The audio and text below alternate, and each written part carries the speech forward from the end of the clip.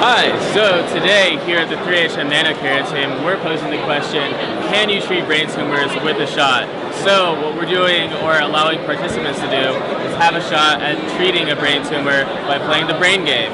So the purpose of the game is to take these nanocarriers, or small balls that represent nanocarriers, or small molecular encapsulations of drugs, and roll them up through the bloodstream into the body, where they will encounter various obstacles, make it past those obstacles, including the blood-brain barrier, into the brain tissue, where it can eventually treat a brain tumor. Alright, let's test one out.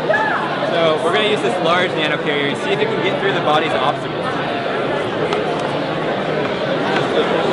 So I don't know if you can see, but it got stopped by the blood-brain barrier, which is the body's last line of defense to protect the brain from particles and bacteria.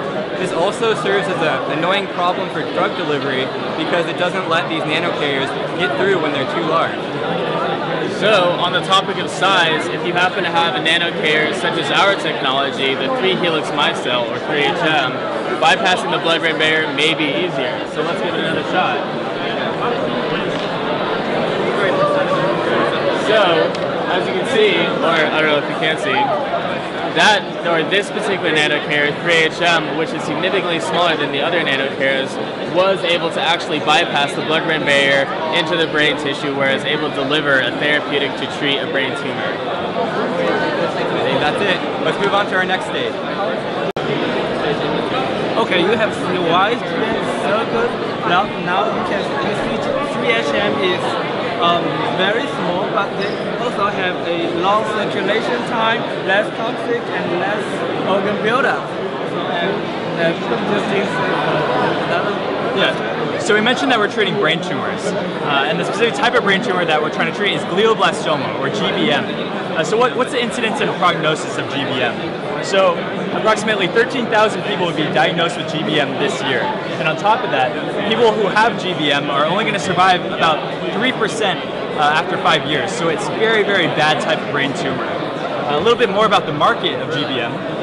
There is $659 million being funneled into GBM currently, and it's expected to go up to $3.3 billion by 2024. And so this means that it's a really good market for 3HM to target, and it's something that we believe would be a good starting point for 3HM when we commercialize it. So Ikai, we're going to talk about other applications. Okay, 3HM is so good, so there are other potential applications of 3HM, like depression, addiction therapy, and some other diseases. Thank you very much. So moving on to over next station. So you've heard how our technology, 3HM, can treat brain tumors with merely a shot. Now we're going to tell you a little bit about how our Capstone project is going to focus on the translational process and commercialize this technology.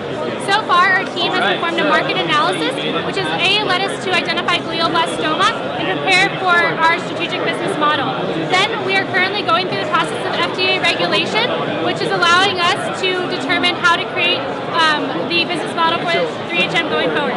And using the FDA regulation that we researched, we're going to develop a business model and research good manufacturing processes, and ultimately develop a technical communication package to pitch to VCs and commercialize 3HM through a startup.